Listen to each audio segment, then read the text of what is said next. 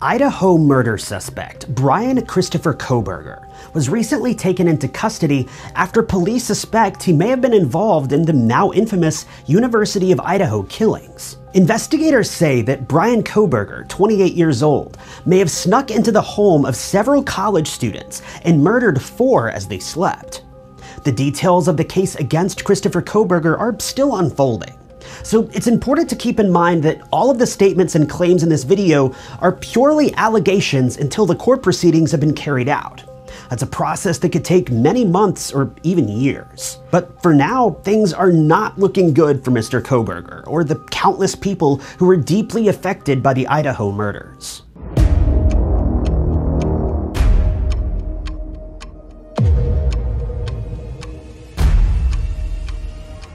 Welcome back to the show. I'm your host, Ty Knotts. Here on True Crime Stories, I do my best to cover cold cases, many of which you've never heard of, and share the stories of some of the world's most disturbing killers. More importantly, it's my goal to share the stories of the victims and their families and their search for closure after being subjected to some of the most heinous crimes imaginable.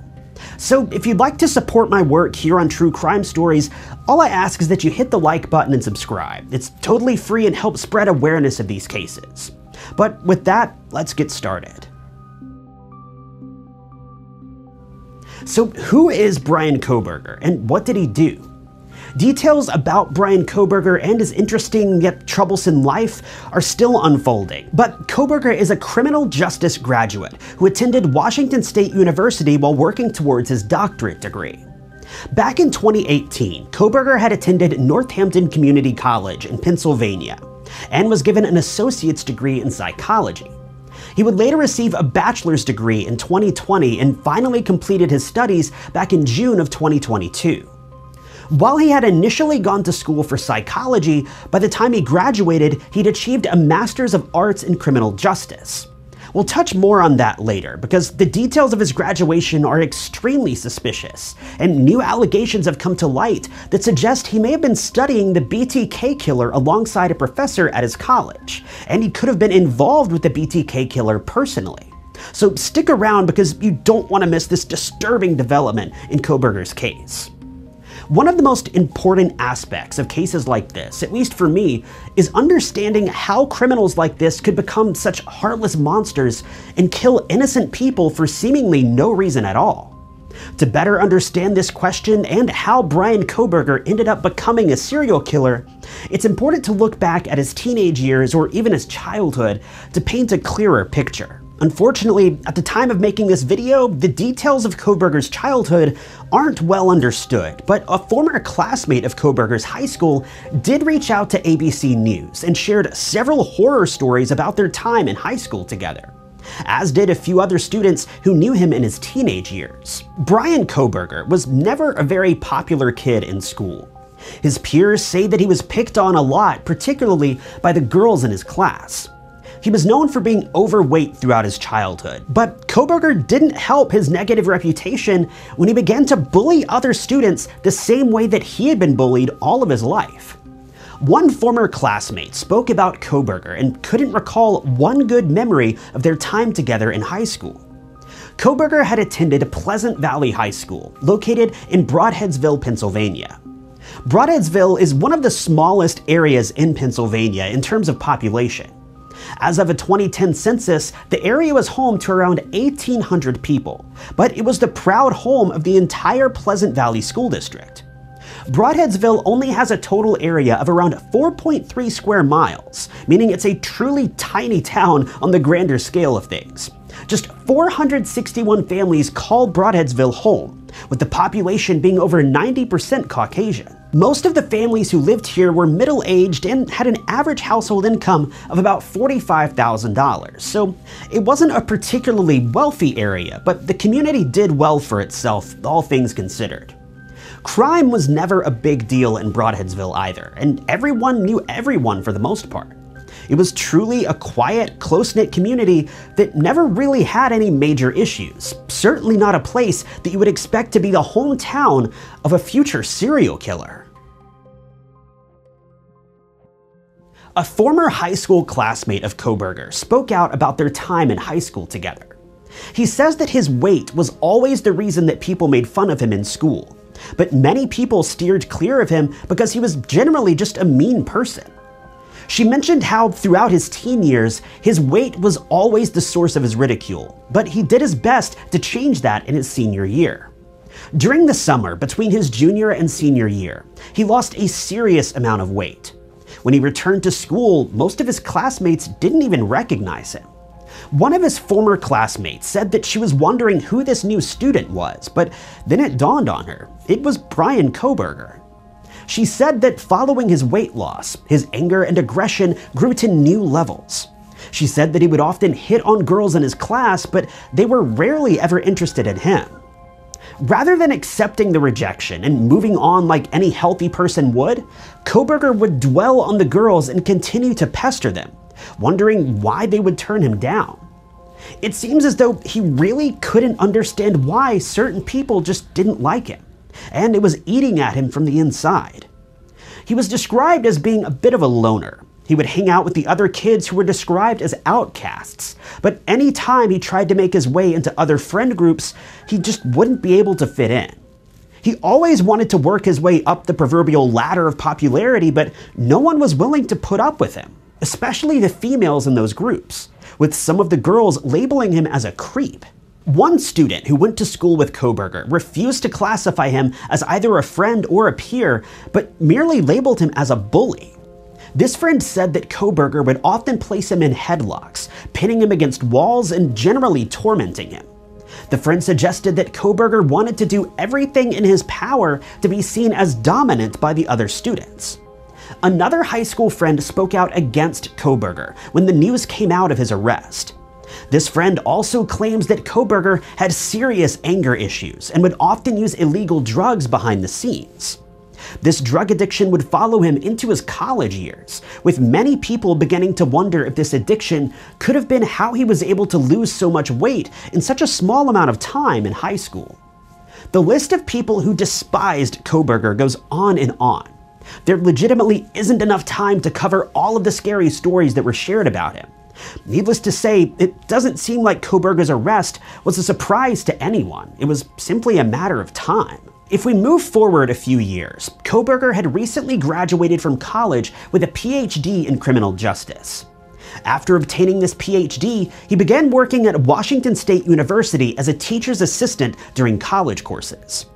One of his former students spoke about him, and it seems that Kohberger's behavior and personality didn't change much since high school. He was still seen as a wannabe dominant figure who tried to hold students to impossible standards. One student in particular, Hayden Stenchfield, spoke about his time with Kohberger and said that he would hold his students to what Kohberger called a higher standard and would grade his students incredibly harshly, seemingly bullying them for doing their best. Hayden says that it felt as though Kohberger was grading his students as if he were grading himself as a PhD student, expecting them to be far more knowledgeable than they realistically could be at this point in their college education.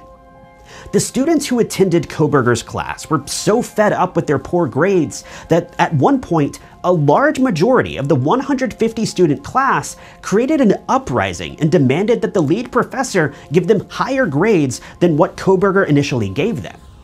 The professor scheduled a mock court session and essentially placed Kohberger on trial for giving students bad grades.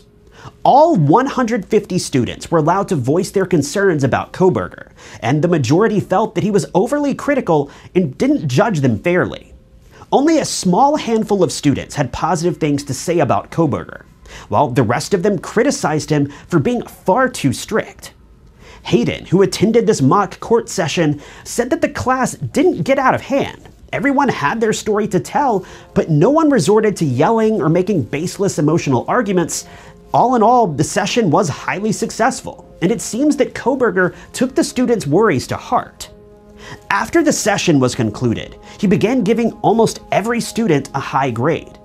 Hayden recalls the weeks after the session had taken place and said that at one point it seemed like it didn't really matter what kind of work you turned in, you were virtually guaranteed to get a good grade.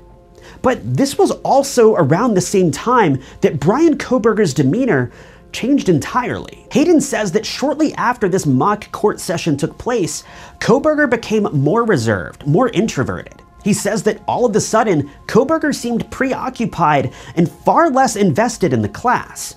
He began to grow out his facial hair, and in general, his hygiene took a turn. Hayden says that it didn't look like Kohberger was doing well, and it felt as though he didn't want to be there.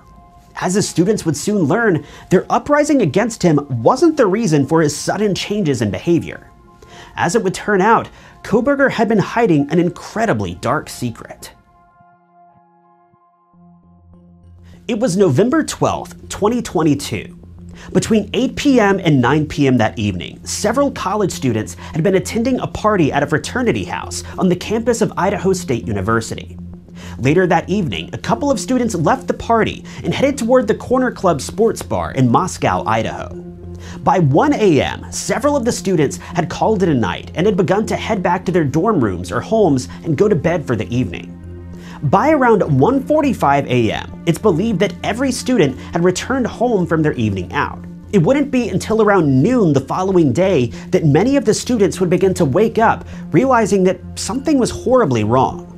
Police say that they received a 911 call around noon that day, reporting that an unconscious student had passed out the night before and would not wake up. Police arrived at the scene within minutes, but it was quickly determined that this student had not been the victim of too much alcohol, they'd been murdered. Police closed off the scene of the crime and evacuated any nearby students. It was at this point that they realized the crime had gone much further than they could have ever expected. A total of 4 students were found unresponsive at the scene of the crime. Each of them had been murdered with a knife.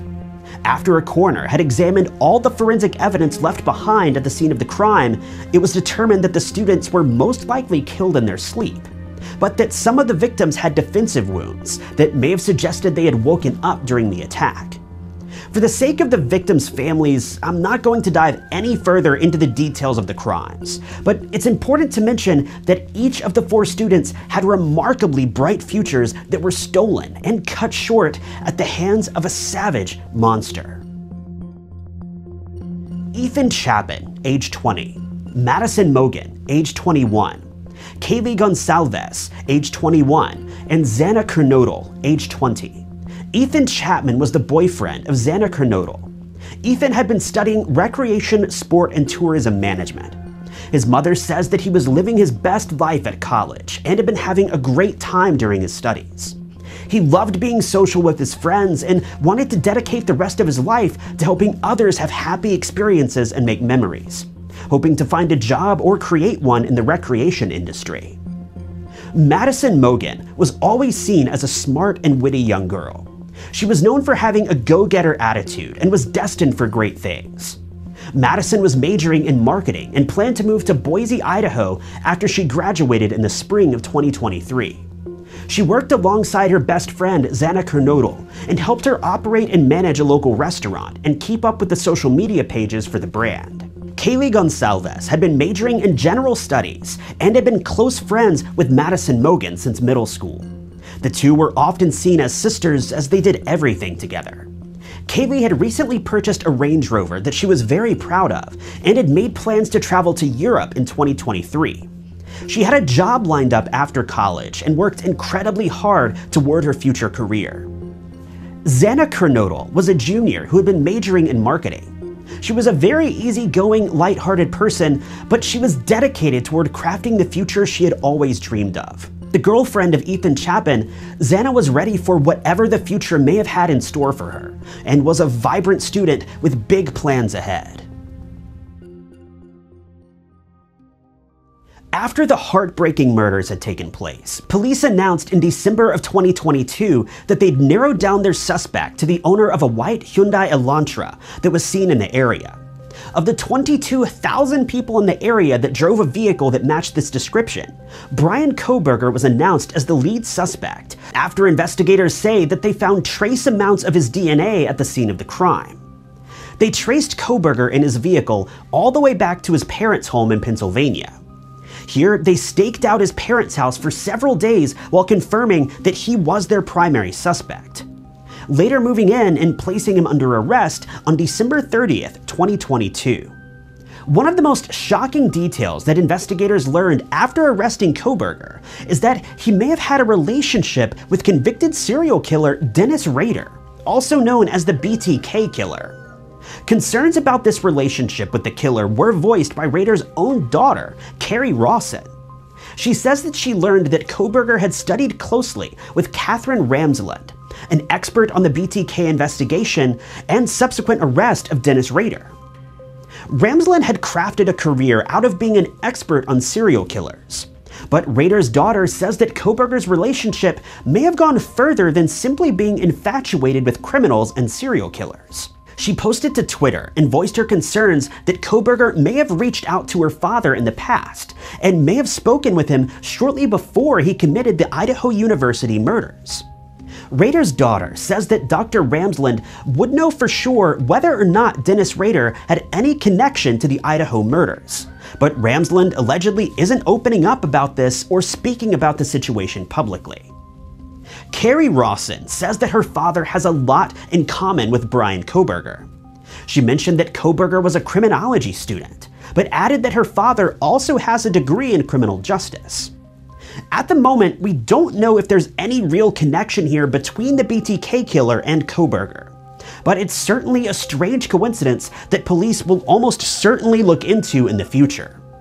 Unfortunately, after this video is posted, there isn't any way that I can update with any new details about the case, so I ask that as new details emerge, share them in the comments below so that this video can serve as a source of new information as well as the foundation of information that's already been shared in the case.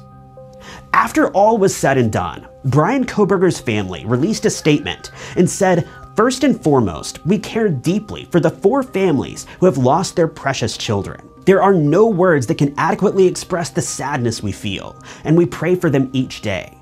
We will continue to let the legal process unfold, and as a family, we will love and support our son and brother.